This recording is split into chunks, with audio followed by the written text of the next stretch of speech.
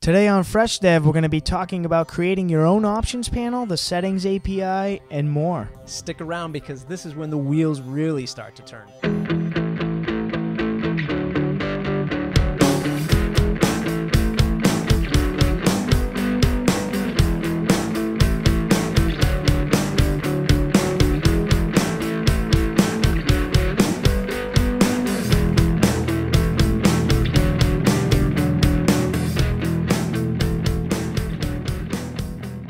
Hey everyone, welcome to another episode of Fresh Dev. I'm your host, Matt. And I'm Scott. Scott, it's always a pleasure to see you, especially in this wonderful adventure of WordPress Plugin Development 101, Part 5, right? Yeah, Part 5. Moving along here. Yeah, moving right along here. This is the show where we take some of that 101 basic, right? For lack of a better word, WordPress development. Try to help you out a little bit. What are you struggling with? That kind of thing. Check us out, slocumstudio.com.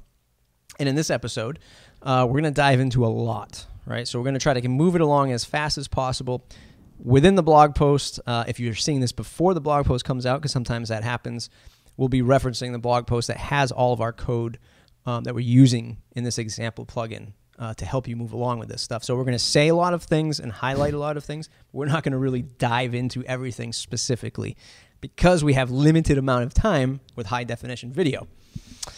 So do hit subscribe so you can stay up to date with us. We're at 1,200 fans. We want to hit 10,000. If you like what we're doing, go ahead and hit subscribe. Let us know in the comments.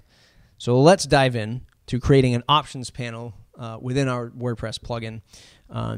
2 links that we'll hit right off the bat.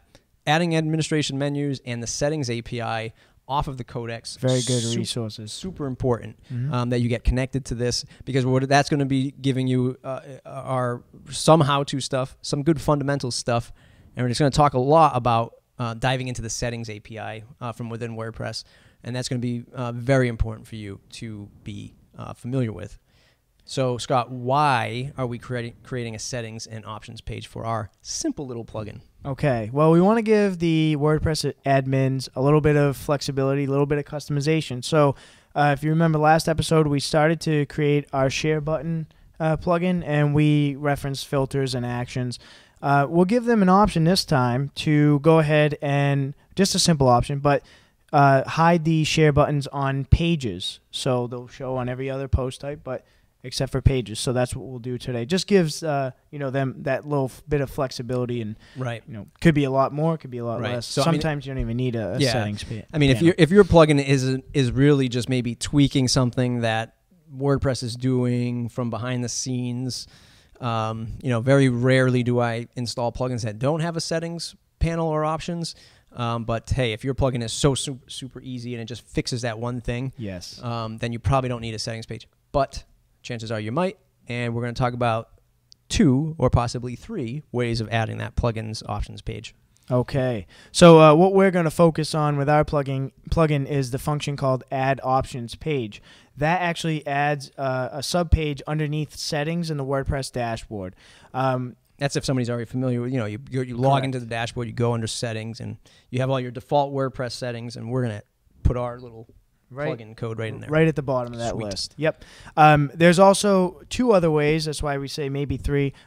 Add menu page and add sub menu page. And those, respectively, you can create your own menu option on the left-hand side of the dashboard or your own sub menu, let's say like under tools or media, depending on what your plugin is. You get to put your cool little icon there on the left-hand side. That's all right. right. That's awesome. Both ways do require you to specify the following. You need a page title, which is the text that's going to be displayed in the title tag of the page. A menu title, what's that menu option going to say on the left-hand side or under settings in our case. Capability, what capability does the user need to have? Do they have to be an administrator to see this page? Do they have to be just a contributor? You can go ahead and specify that. And the last required option, parameter rather, is a menu slug. Should be unique and have no spaces in it, and something, again, referencing your plugin. In our case, we'll do like SDS share options or something like that. And an optional parameter, but usually I'd say 99% of the time required, will be a callback function. And this function actually handles the display of your page. And all 3 of these ways do require that. Sweet. And before we dive into the rest of the stuff, where does all this code go? I'm in the mindset of having my canvas open. If I were plugging away listening to this show and all the other episodes, I want to know where this code's going. So where's it all going? It's going to go in our case, the plugin class file that we're creating. We remember in episode 2, we talked about different ways to structure your files. You could have multiple directories, a single directory, a single file. In this case, we'll probably have just one single class file that does all of this, since it's a fairly simple plugin, and we'll put it right in that file. And like we discussed back in episode 2, this is all within the code of our own plugin. Right. That's so correct. If you're like, hey, Professor Scott, where is this all going? You don't have to look within WordPress. This is in our own little nice cubbyhole of our plugin code. That's correct. And I do want to make a note. We're going to reference, we talked last week about hooks, actions, and filters. We're going to actually hook into the admin init and admin menu hooks to get these pages to display correctly. Tremendous. So first step of setting up our little options panel. We have our our page created, and now what we need to do is we need to actually register settings. So in this case, we can register a setting, give it its own name, and a sanitization callback, which basically you can go ahead and filter the data that users enter, make sure there's no malicious code, anything like that in there. The register settings function does require a couple of parameters, an option group, which is just going to be a group name that you come up with, an option name, which is, again, a name that you're going to create, and then the sanitize callback function, which is past all of the data that the user may enter in. In our case, our checkbox for hiding on pages is going to be sent through this function. So that's the option, that's the little settings we're going to have in our options panels. We're building our little share this plugin, and then our option is going to be hide this from pages. Yes. It's going to display on posts, but it's going to be hidden on pages, and that's the little check mark that we're going to have. And when you're registering your settings, this is the stuff you want to think about. What settings, what different options are we going to have here for our plugin? Yep, that's right.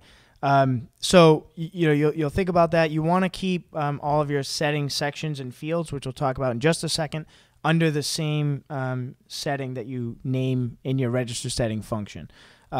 So let's go ahead and talk about kind of adding these sections and fields. Sections will be optional, so I do want to hit on it, but we're not gonna register a section for this in this case. In our example, we're not gonna in register. our example, because we're only gonna have one option. If we were making like an SEO plugin with Google and Bing and Yahoo Webmaster meta tags, we could register a section, but we don't really need it. And these are sections that are within the code or actual visual sections, like on the screen. Actually, both. We're going to code them, and visually they'll display on the screen underneath one main heading. Got it. So just to kind of outline this, the add settings section function groups it creates a group of settings that you can see on the WordPress settings pages.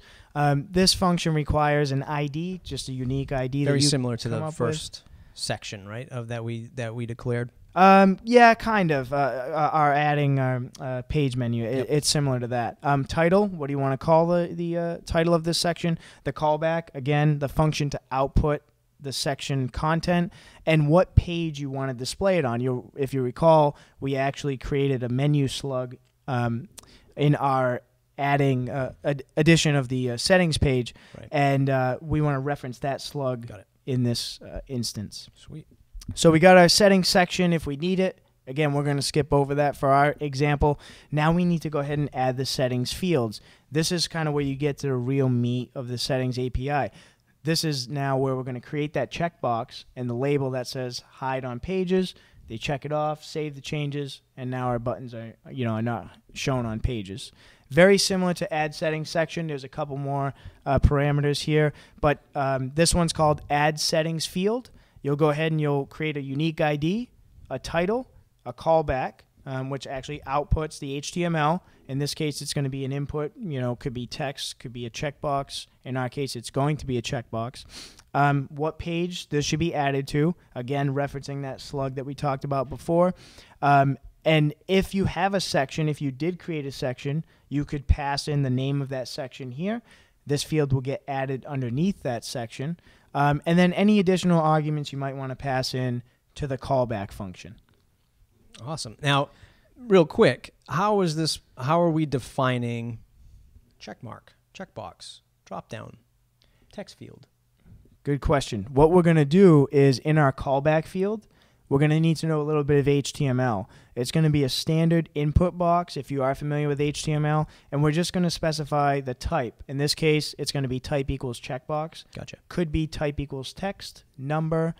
You could create a text area element, and for a drop-down, you would create a select or an option drop-down.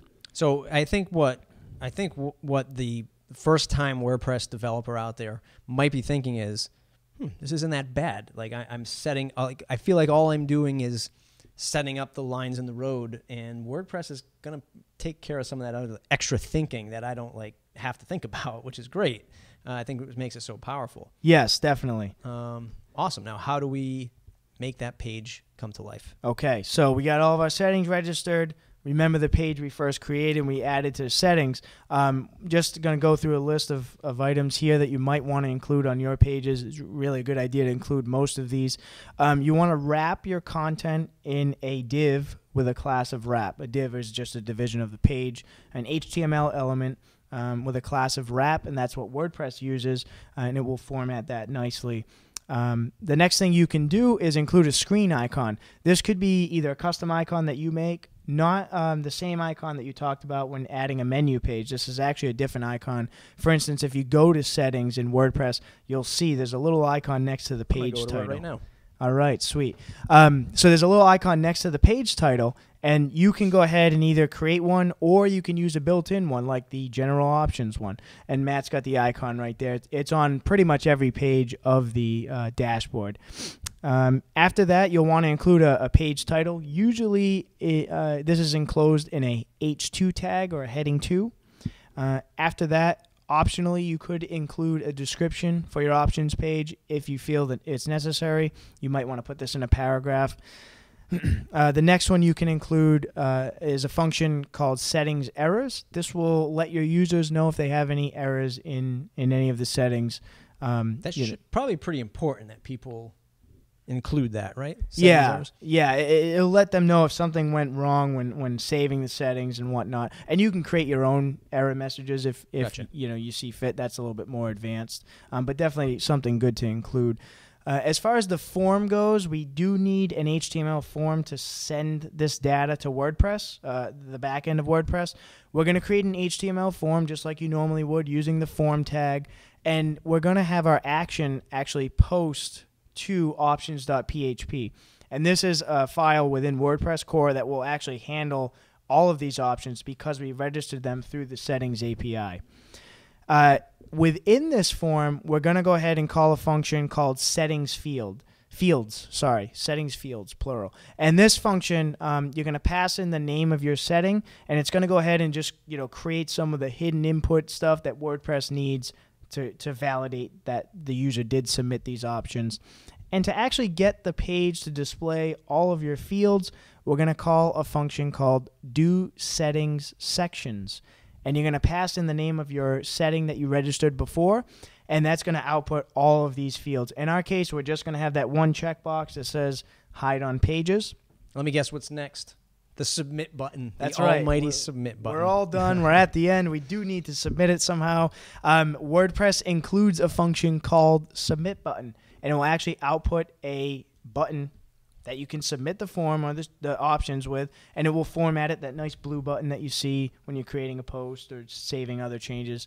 That will output that's tremendous. That button there. Well, look, if the wheels aren't turning yet of the power that you are going to possess when this series is done, I don't know what to tell you, because I know my wheels are turning. And so let's take a look at the summary of all this stuff. If you're the person at home listening to this and going along with it as we're speaking, you've got your important links that we mentioned above, especially getting familiar with the codecs and the WordPress API, settings API. Yep. You decide on what those options are going to be, much like we decided on what our plugin was going to be. We register these settings. We then add settings sections if needed. And then we add settings fields to the sections. And then we render the whole kit and caboodle, right? Yeah. We render it, we make it active, and then we do the validating of the settings. Make sure that, hey, if this is required, that it has to be, Yes. This whatever. Either if you're building like a slider, like, hey, it's 60 seconds or 6 seconds when the slider moves, that needs to be filled in, something like that. And then after existing and new functions, to check the options. Yeah, so what we want to do now, we have these options, and if you remember last week, we hooked into the content filter to actually output our share buttons. What we want to do now is we have to go back and actually modify that function a little bit. We need to check if the hide on pages option is set, and if it is, we're going to say, no, we don't want to include it on pages. So we do have to go back. Just keep in mind, you may need to modify some of your existing functions, or when you're creating new functions, you want to keep in mind these options that you've created, because you can reference them and then output your whatever it is you're outputting, in our case, share buttons, accordingly. So something you want to definitely keep an eye on. That's pretty awesome. So questions so far? I'm sure you might have a lot of them after today. You can take a look at the code that we've provided with you, to you, make sure it all makes sense. Drop us a comment in YouTube or on the site. Shoot us an email, something like that. Go ahead and hit subscribe in YouTube, because we want to hit 10,000 fans. Check us out at our website, sloganstudio.com/subscribe to join the mailing list. Do you have other questions about WordPress? Do you need WordPress help outside of this? Let us know. We're always available for you. Thanks a lot, and we look forward to do we have any insight to what show number 6 might be? We could maybe take a look at sprucing up your options panel, kind of making it look better. Also, maybe we might add a custom shortcode. That'd be maybe pretty cool. They could put the share buttons anywhere they'd like within a post. That's awesome. So if there's something that you want to see coming up after this, do let us know. We appreciate it. Thanks, everybody. Thanks, guys.